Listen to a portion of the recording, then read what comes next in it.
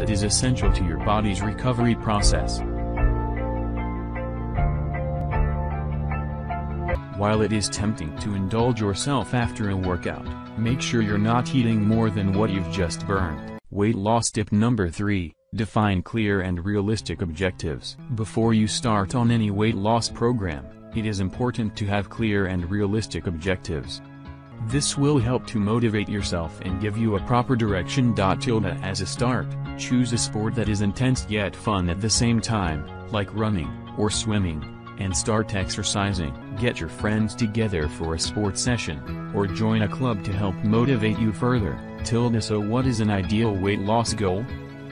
It varies from person to person, but generally studies have shown that losing half a kilogram per week is ideal. Trying to lose more in a short period of time can result in loss of muscle, and of course, loss in motivation levels. Don't try to rush your weight loss process. Find your own rhythm and find a pace that you are comfortable with. Weight loss tip number 4, take it step by step. Remember, it is important that you don't rush this process.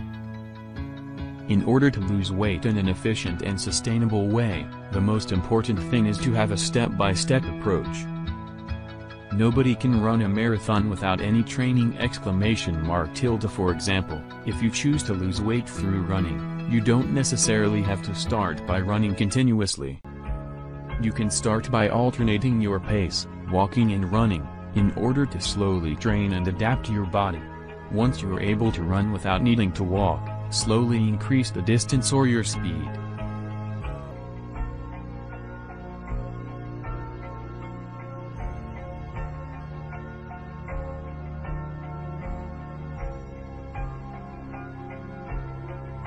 Weight loss tip number 5, keep going and keep going at it. Keep yourself motivated. Celebrate each workout, in a healthy way.